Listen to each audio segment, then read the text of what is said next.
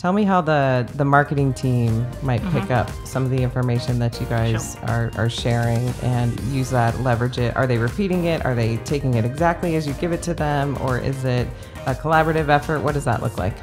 So again, it depends on the launch tiers. Okay. So is it an A, B, or C, depending on the size, as we spoke about? Is it a brand new product? Then we'll engage marketing, obviously from the get-go, as we did with Liger on a big recent launch.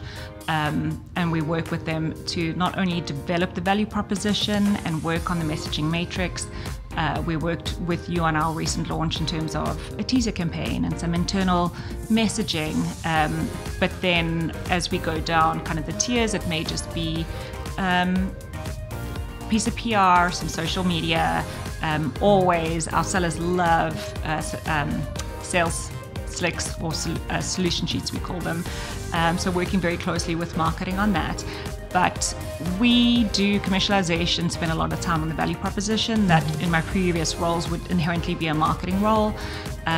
We work very closely with the product team to make sure that we fully understand the value proposition and that we can then give a well-rounded understanding of the product to marketing, who will then run with it.